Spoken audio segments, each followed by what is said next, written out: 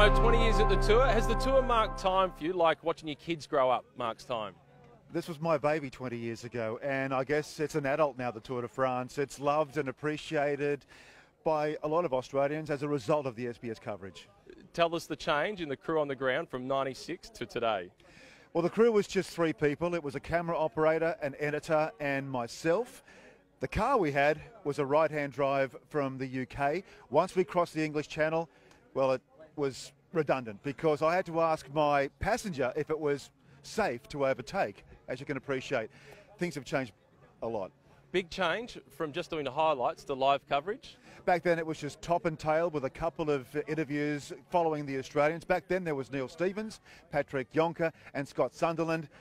Perhaps there was only about 10 Australians in all as professional cyclists back then. Now we've got up to 100, so the changes have been huge. Has the biggest change been looking for your hotels with GPS versus using a map, and how's that influenced your relationship with the people you're in the car with? I've aged 10 years, I think, as a result of pre-GPS.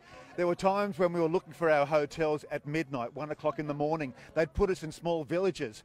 It wasn't on the map. But thank goodness for GPS. My relationship with my crew, well, we get on a lot better now, let me tell you.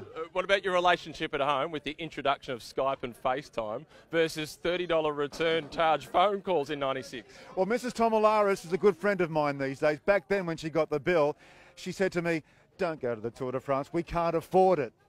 What about the most memorable interview? There wasn't one interview that stands out as such, but Lance Armstrong gave us, SBS, so much scope. At a time when I guess the French media were out to get him. They had suspicions of his doping.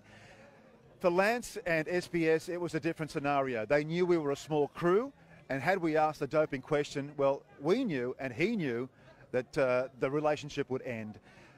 My relationship with Lance Armstrong and most of those who have followed his career has certainly changed from those early days.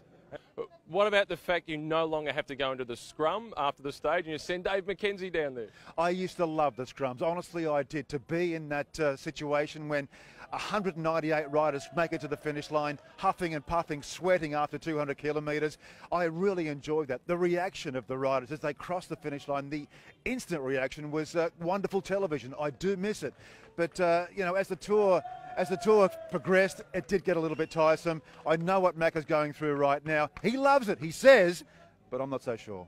What are you proudest of with what SBS has delivered for the tour and for cycling? I'm proud that the psyche of the Australian television audiences has changed in July.